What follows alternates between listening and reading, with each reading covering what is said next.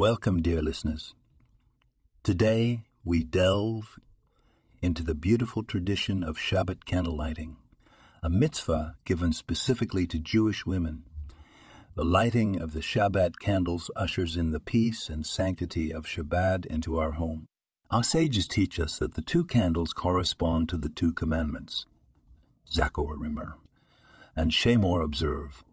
When we light the Shabbat candles, we are not merely kindling two physical lights. We are bringing spiritual illumination into our homes and into our lives. The candles are lit 18 minutes before sunset, symbolizing our eagerness to welcome Shabbat. The woman of the house typically lights the candles, covering her eyes and reciting the Breitzah. This moment is a special time for personal prayer and reflection.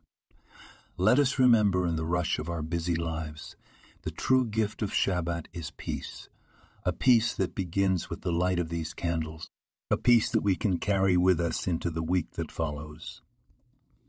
Remember, when we light the Shabbat candles, we are not just performing a ritual. We are illuminating our homes with the light of the divine.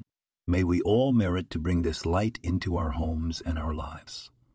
This podcast was produced and sponsored by Daniel Aronoff.